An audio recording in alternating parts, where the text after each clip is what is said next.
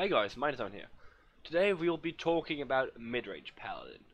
So the deck has seen a lot of variation through time, and I feel like with the inclusion of a card from Knights of the Frozen Throne to Paladin's Pool, they were really close to a strong list. I feel now they've gotten a few final pieces, and we're seeing a strong list form here, a really strong one. Whether it's going to be one of the best decks, I don't know, but I think it'll definitely stand its ground. I'm not saying that there are no other strong Paladin decks, because there's a deck Recruit Paladin or something, which is actually really powerful, it seems. It has the potential to be very powerful. It's been performing well until now. But I will be showing this because I have a lot of faith in it, and I think it's quite cool. Yes, so let's get into the cards. First up, we've got Righteous Protector.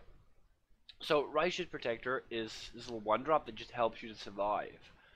I think that's really important because a lot of times this deck doesn't get a lot of tempo going, but Righteous Protector just kind of helps you out with that by not only in the early game being a fairly good body, but he also kind of blocks things in the late game. So when there are no 1/1s left or no pings left, he's actually going to eat up like just more damage because he's going to take 2 attacks to get through anyways. Yeah, so that seems fairly powerful. I think he's just a really good card, and it's really just a defensive one. It also has synergy with Corpse Taker, which we're going to be talking about later. Now we're playing Equality, so the deck's a little bit segmented into different packages that kind of do different things, but together they kind of form the deck as a whole. Equality is part of the Clear package, and the Clear package is sort of there to prevent aggro decks from completely running you over. So there are 2 combos in the deck: Equality Consecration and Equality Pyromancer, and Pyromancer and Consecration are both in the deck. So they both clear the board. Consecration clears the enemy board, and Pyromancer clears the entire board with Equality. So it's just in there to like combo with these because those clears are really powerful. And often you can use it to just set everything to 1 health and then trade. Sometimes that's going to be advantageous. But a lot of times you're going to be comboing the cards. Then we've got Hydrologist. So Hydrologist is in the deck because there are no terribly good 2-drops, and we really want Wild Pyromancer in the deck, which next card up. But so we can't run Kel'Seth, and of course we have Equality 2, which was another 2-cost card. So we're running Hydrologist, and Hydrologist is fairly good. It's not really the big body, but the secrets are actually kind of nice a lot of times. It's just utility, and you can kind of use it to outplay your opponent, even though the secrets Paladin have are not that, they're not crazy, right? But they have a little bit of variance to them, so you can do some tricky things. Yeah. So yeah, it's just there to be played on turn 2, and it's kind of useful at other point of the game. Yeah, so nothing special really. Then we've got Wild Pyromancer. So this combos with Equality for clearing the entire board, because while everything's set to 1, then Pyromancer triggers and kills everything. That's all it's in there for. Oftentimes you're not going to be playing this on turn 2, just because you're going to hold on to it for the combo. But sometimes you can just play it as a minion if you know your opponent's never going to build up a board that you want to clear. Or if you just have to be aggressive.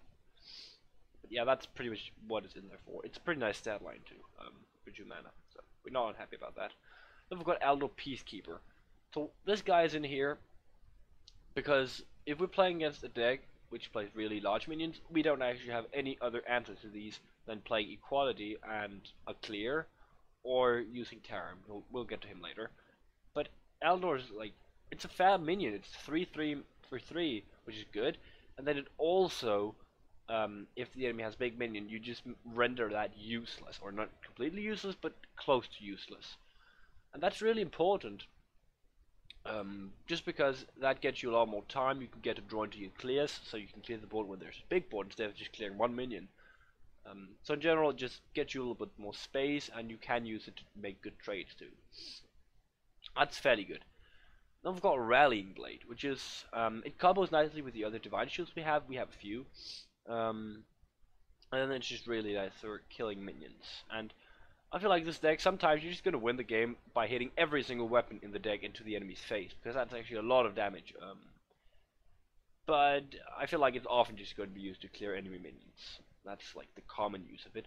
And if you can get to buff anything, just even one target, that's usually pretty good. You're not going to be buffing like lots of Divine Shield minions. That's pretty unrealistic.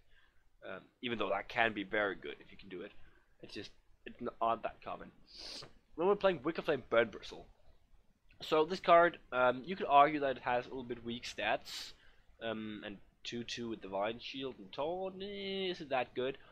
But I'd say it is, because against aggro decks, it's going to be super strong. It's often going to eat up 2 attacks, getting you 4 health, and of course the damage that it took to kill it, which is also nice. So it's usually just a lot of health you gain from it. Also, it can be used to protect your other minions, which is pretty sweet. And then it has some synergy with Corpse Taker, because it has all these abilities that Corpse Taker can sort of steal. We'll get to that. Yeah. Then we've got Consecration. So this is your primary clear. It's that if aggro decks play a lot of minions and you don't have any quality, this one can clear them anyways, and you can use it to push face damage, and it can do everything really. So a little bit of everything, and that's just pretty nice. Yeah, there's not much to say to it. I think it's just a strong card. It's a strong card in its own respect, and therefore it's in there. Yeah, and we are playing Corpse Taker. So this is like one of the stars of the deck.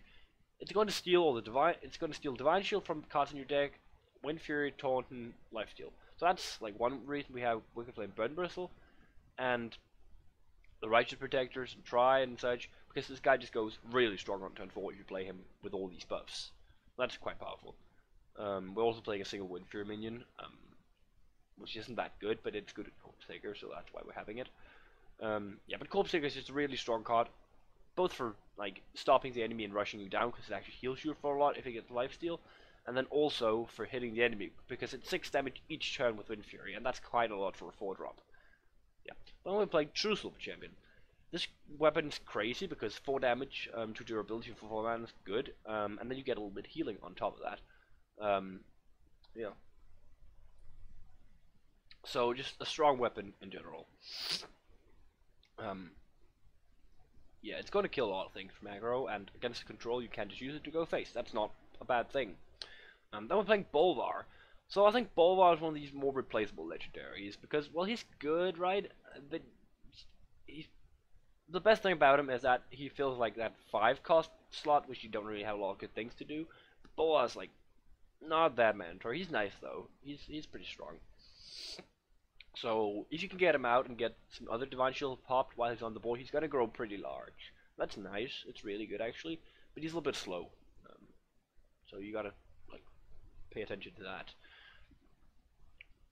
Yeah, and then we've got Cobalt Scalesbane. I think Cobalt Scalesbane's good, but it has a little bit less stickiness than Bolvar. But what it does is it really snowballs hard if you get it on the board and get ahead. Also, if you do play Corpse Taker and play Cobalt Scalesbane after that, and it buffs the Corpse Taker just like doubles its damage. And that's actually a pretty big doubling because of the Wind Fury. And you get to heal for a ton because of the Lifesteal too. So that's really, really powerful. And then Scalesbane is just good when you can like populate the board all the time, which you can with your hero power and all your different Divine Shield minions. That's pretty sweet. I've got Spike Steed. This card is in there for defense. It's really, really powerful. You like put 12 health, essentially, that the enemy has to go through, plus whatever the minion already had. So that's really a big wall if you can place it on turn 6. And oftentimes you're just going to play it and you get really good trades from it. So I feel like that's super powerful. But mainly that ability to just stop your opponent from being able to go face is like amazing. Yeah, so there isn't that much to say to it really. It's just really good. Yeah. Then we got Tarim. We got Sidekeeper Tarim. This is like a must-have legendary in my opinion because he's so powerful. Against big minions, you could put enemy big minions. You can make them small. Against well, if you have a lot of small minions, you can make those big. He really is like he has so many uses, and the stat line's really good because after everything's made to 3/3s, he's a 3/7, which trades really well into that. Oftentimes you're gonna get 2 or maybe even 3 if you're lucky out of him. So he's gonna trade pretty favorably a lot of times. He's a little bit not that good against like heavy flood decks, but I feel like your board clear package usually just deals with these. Um, so he's more for those heavier decks. But right there, I think he's really powerful. Yeah. Well, I'm playing Corridor Creeper. So I believe this is like the new inclusion, right? It's the only new card in the deck, which is a little bit boring, I suppose. But it really just makes the deck. It's so important to it. So what it does is that after you clear, usually you couldn't play the clear package in this deck, because if you did, the deck became too slow and you get outlasted by heavier decks and you get outrushed by, well, faster decks. At least that could happen. With this card, you instantly solve the problem of the deck being too slow. So what happens now is that if you clear the board, you can play these after that. And that's huge, because the board's going to be empty. You're going to have complete dominance over the board. So that's really, really powerful. And you can just keep filling the board with your hero power, and that when they die, the hero power tokens, this one gets discounted. And in general, there's just a lot of ways to make it go discounted, and I feel like that's really powerful. So the card's insane, and it's really the reason I'm featuring this deck, because I think the deck is cool, and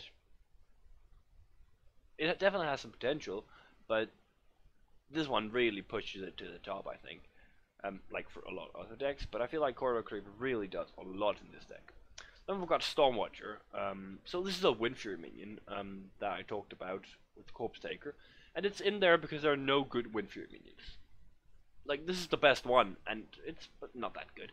It's alright, you can push damage with it pretty fast. It deals 8 damage a turn, and it has a large health pool. That's good. That's why we have it. Well, the other Windfuries, I tried them, they're terrible.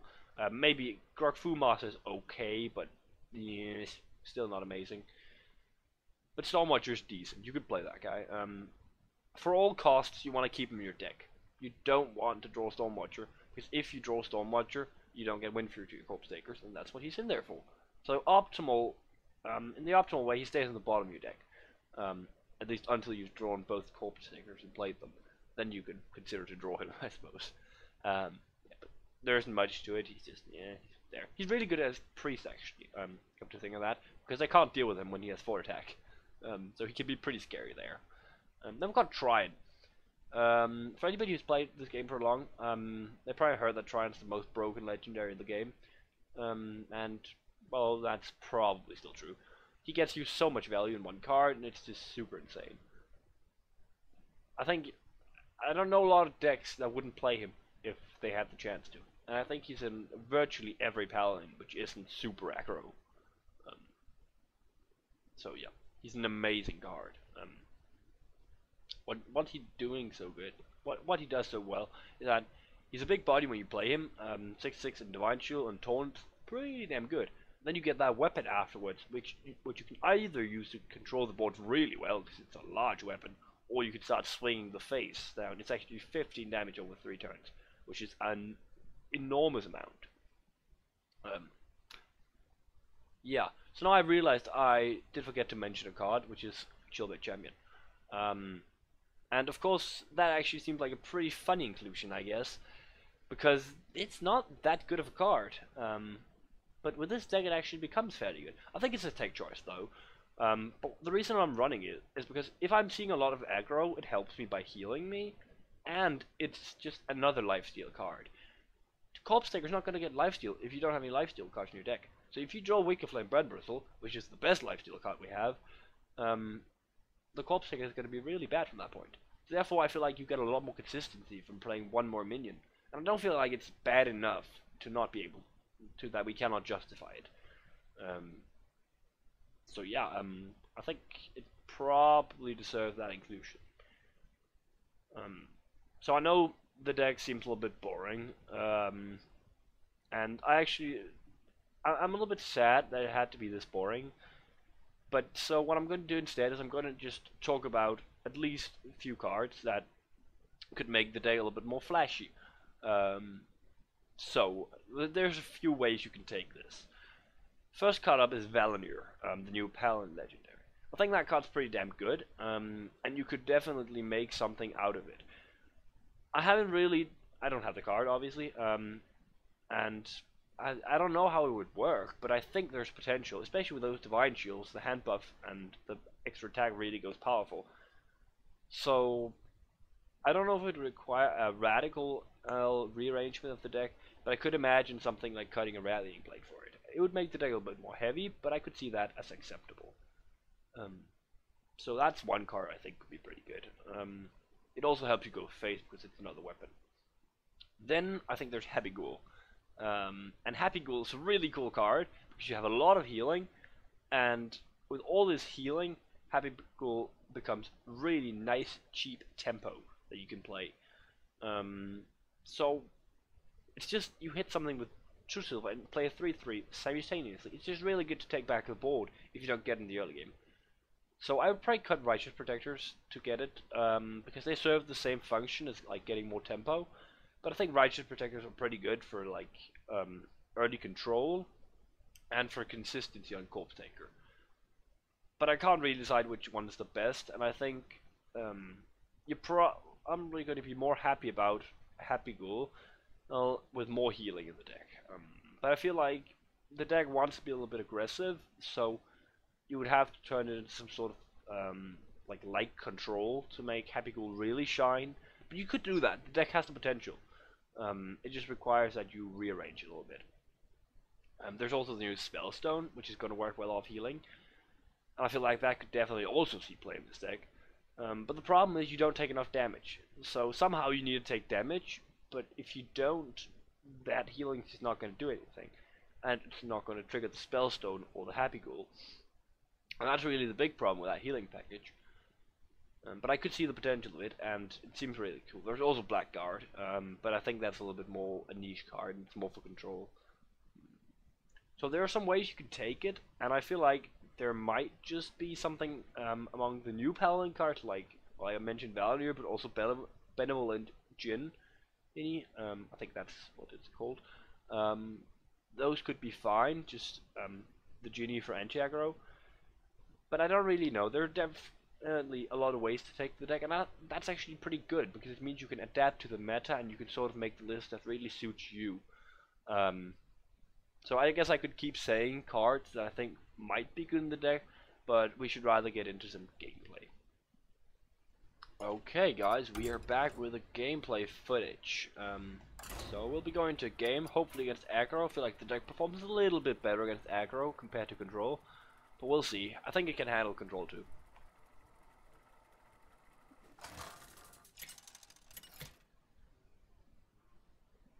Going to be seeing Rogue. Rogue should be fairly good. And we're just going to stick with it, it seems. This is really good, because Corridor Creeper can get discounted from the start, and we've got a fairly strong start here. Righteous Protector is just icing on the cake. Getting the start to be really powerful.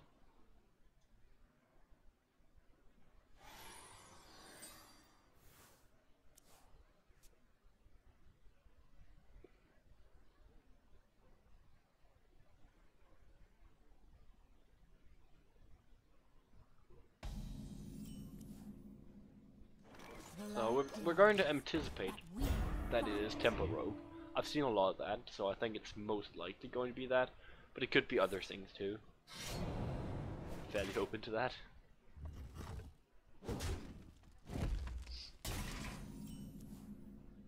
So since we don't know yet, I'm not going to be playing this guy. I feel like he's more useful against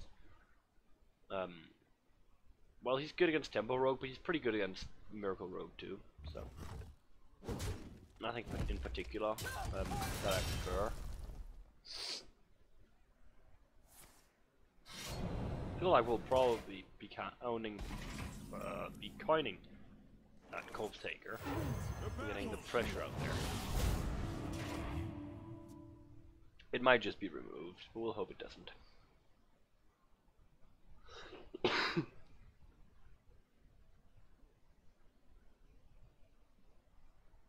So if he doesn't play minions, it's gonna be hard to discount this.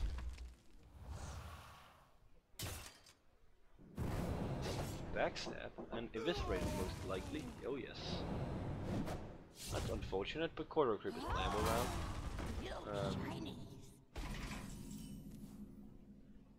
So, do we play it or not? I feel like not. I think we can probably get something better. So looking at that he's playing Karen Shiny Finder, I think it's like Kingsbane Rogue. And I think Noble Sacrifice might be the best for that, the others didn't really make sense. So that's what we're picking. So we expect these to trade, all of them, which makes Corridor Creeper cost 1, so it's going to be really easy to play next time. Now that's pretty annoying. We can go for Pyromancer and Noble Sacrifice, but just get there anyways. Of course he's going to play Kingsbane.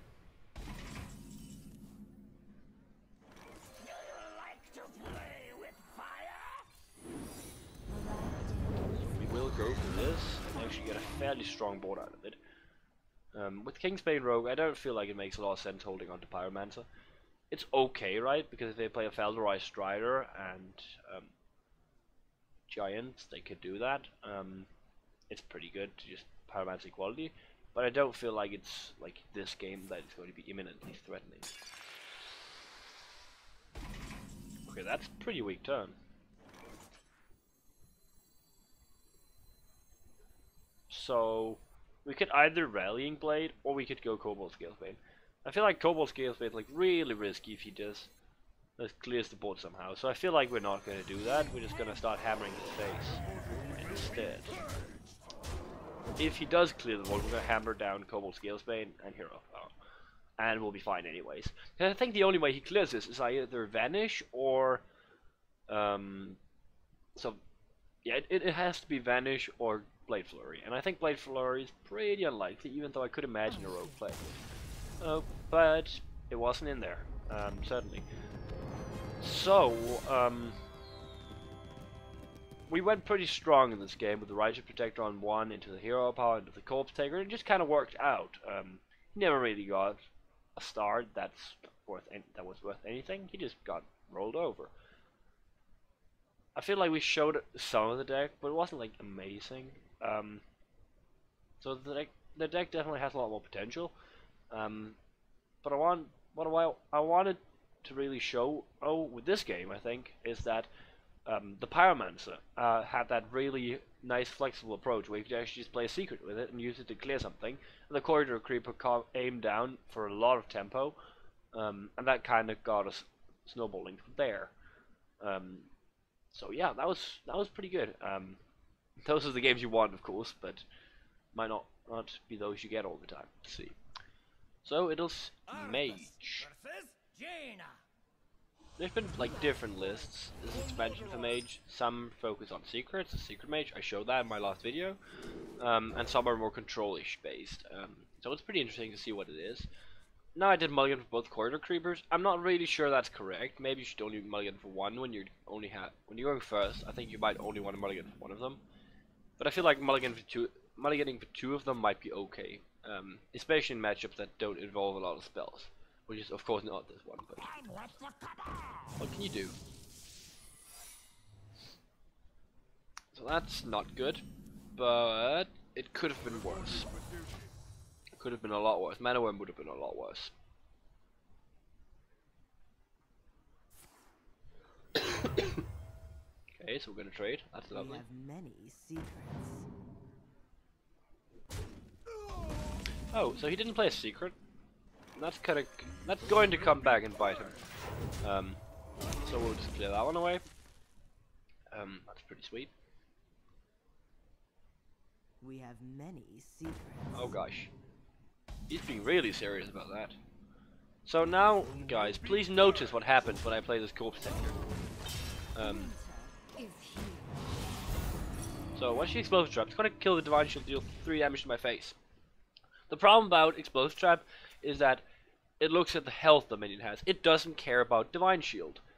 So it deals 0 damage to the Divine Shield and a lot to the face. So you just have to be wary of that. You can't negate the damage with the Divine Shield.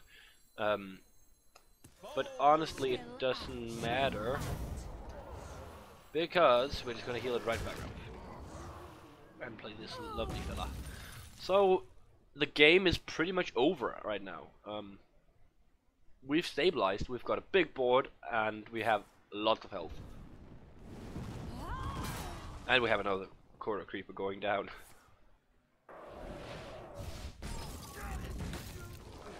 And so does he. How lovely isn't that? But what will happen is that we don't like actually trading creepers when we can just kill this. So now we're even further ahead. So that's a pretty good use for Spike Prick Steed, I'd say. We get some of his burn, that's lovely. We still have a good amount of pressure. But yeah, not much to say about it. I think we're just gonna fire down that Hydrologist to get some more pressure here. The getaway code is still lovely. So now we're really putting that mid-game pressure on. Yeah.